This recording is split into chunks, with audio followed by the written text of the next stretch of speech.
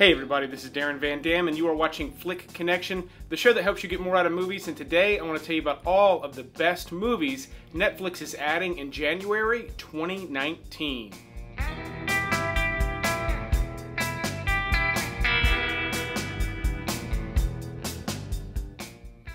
It is a new year and this is my new look, so get used to it. That's right, it's 2019 already, and if I'm the first person you're hearing that from, you can probably go ahead and come up out of that bomb shelter. Turns out nothing happened in 2000 and you've just been down there for 19 years for no reason.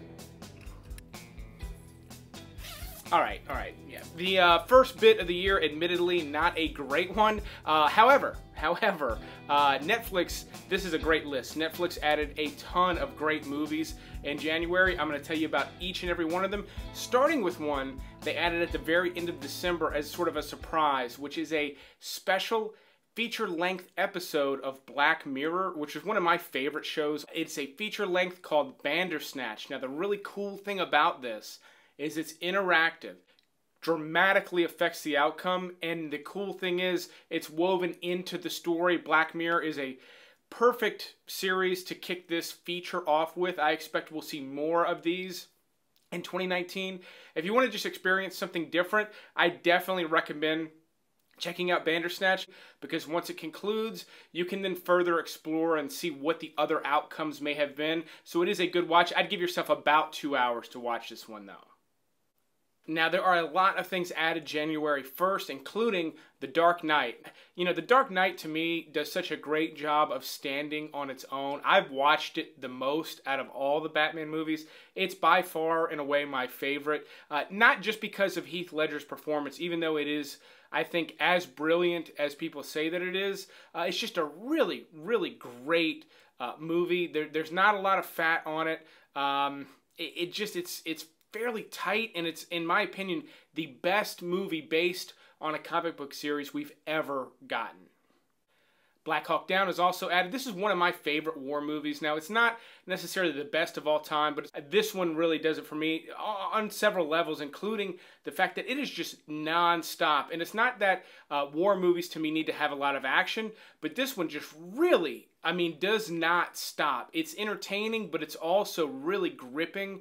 The cinematography is incredible. It really is just a masterpiece from Ridley Scott. I think it's one of the best things he did post-80s. You know, his best work to me was really in the 80s with Blade Runner and Alien. This is one of the best he did after those. I just love it. I can watch it anytime. Pulp Fiction just got added. I'm not going to go on about Pulp Fiction. There's a reason it's so great. It's entertaining. It's so well written. It's so fun to watch. It really got me into movies more so than a lot of others. It really was sort of a significant watch for me the first time I saw it. I saw it on VHS before DVDs were a thing. So the only people watching now that might be really super excited to see that it's added are younger viewers that never got around to watching it. If you're the least bit interested in movies and as sort of picking them up as more like a hobby and sort of dissecting them and picking them apart, Pulp Fiction is a great place to get started. Another one I love, I'm telling you, January is a great month for Netflix. The Departed just got added back. They keep adding Martin Scorsese movies, kind of one at a time, sometimes two at a time, as they're leading up to the release of The Irishman, which will happen sometime in 2019.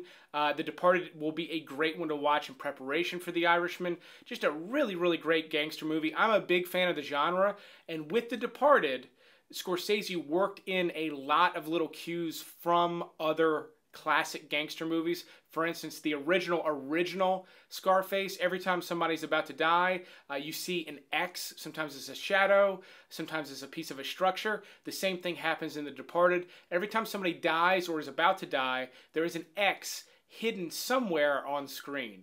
There's a lot of stuff like that worked in, on top of it just being one of the most fast-paced, edited movies I've ever seen. It really, to me, is a masterpiece. I think it's going to continue to pick up an audience. It did well when it came out, but people kind of don't talk about it that much anymore, and I think a younger audience will find it maybe 10 years from now, and it'll have more traction. One of my favorites from recent years, and I've talked about it here on the platform, even though it has not been on a streaming service yet, is Hell or High Water. Now, this is actually directed by the same guy who did Outlaw King. And even if you didn't like Outlaw King, I highly recommend Hell or High Water. It stars Chris Pine and Ben Foster, who's one of my favorite actors, as a pair of brothers who are robbing banks across West Texas. It's modern day. Jeff Bridges is in it. It's got a really good story, really well put together. Again, it doesn't forget to be entertaining. It is a serious movie, but it doesn't forget to be exciting and fun to watch as well. Just really one of the better gems from 2015, I believe. If you have not seen it, I cannot recommend this one enough. Make it one of the first ones you watch off of this list. The entire Indiana Jones series just got added. A great watch. I recommend watching them together in order, skipping the last one. There's some stupid stuff in that movie. I don't know what Spielberg was thinking. However, he was brilliant when it came to the first three, and they stand alone on their own really well. I love each and every one of them for different reasons. I would probably rank them as Last Crusade, Raiders, then Temple of Doom. Some people hate on Temple of Doom, but I actually really like it. I think it's a lot of fun. It's just not as good as the others. Pan's Labyrinth just got added, and despite Guillermo del Toro's The Shape of Water winning a Best Picture Academy Award, I think this is his best work. The Academy doesn't know what the fuck they're doing. This one is really a masterpiece. It's got some horrific elements, some beautiful elements. It's the most tightly knit story I think he's ever told.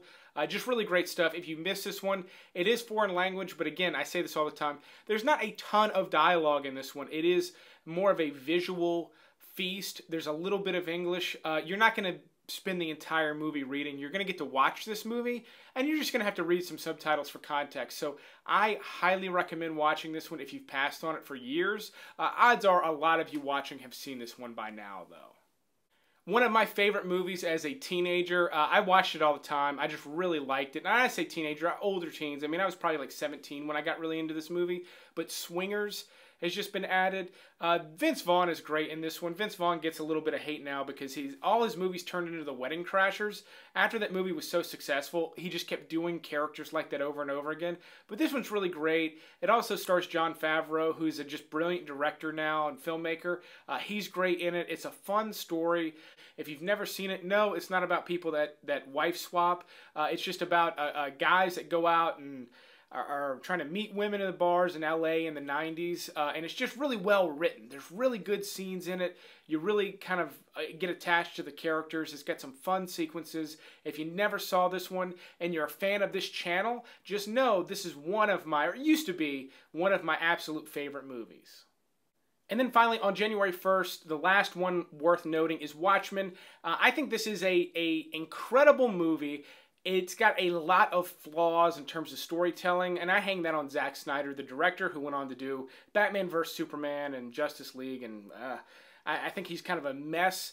But this movie is beautiful, and it's based on a really well-written graphic novel, so it is an incredible story. It just gets a little muddy, but if you can look past that, it really is an incredible thing to watch. It could have been... I think part of the disappointment with this one is it could have been so much better with the exact same production, just a little bit tighter storytelling. It could have been so much better. I mean, it could have almost been like the Godfather of graphic novel-based movies. But that said, it's still well worth watching. On a similar note, HBO has already announced that they are going to have a Watchmen series, which sounds very interesting. So another good reason to go ahead and watch this one now. Now, before I get to everything coming out the rest of the month, if you'd like to support the channel, you can do so a number of ways. Start off, if you're new here, just click the subscribe button and click the little bell icon because you'll get notified when I put out new videos just like this one every single week. I'd also invite you to consider becoming a Patreon supporter, or you can just visit the Teespring store and pick up one of these custom designed shirts by me. And if you become a Patreon supporter, you could get a free t-shirt based on which tier you pick. Now, immediately on January 2nd, I don't know why they couldn't squeeze it in on the 1st, but Monty Python and the Holy Grail comes out. I love this one. It's not my favorite. I think The Life of Brian, which is still on Netflix, is better, and The Meaning of Life. However, The Holy Grail is a lot of fun. It is a classic for a reason. There's so many good moments in this one. Again, one for younger viewers. Had you not seen this one yet, this one is required viewing. It is a must-watch. You're going to learn where a lot of references in other comedy come from with this one. On January 4th, Solo, a Star Wars story, come out. This one bombed at the box office, I think for a couple of reasons. One, it's not that good. It's good enough to watch. It is a good recommendation. It's a good way to burn 2 hours. It came out too close to the Last Jedi. There was only a few months in between. No one was starving for Star Wars. Disney's screwing the pooch with this one. Not just this movie, but they're releasing these too fast, in my opinion. If you disagree and you want more Star Wars, let me know in the comments. But if you think they're overdoing it and you agree, just give me a little wink in the comments as well. One for the kids, Hotel Transylvania 3 comes out. These are fun. I mean, these are Adam Sandler movies. He is the voice of the Dracula, and a lot of other Sandler characters are in them. You know, David Spade is in it, Steve Buscemi, people that you see in all of his movies, they're in it as well. But it's family friendly enough. There is some gross out humor and stuff, but it is for kids and for families, so it's not super, super edgy. And they're good. They're fun. It's a good little story.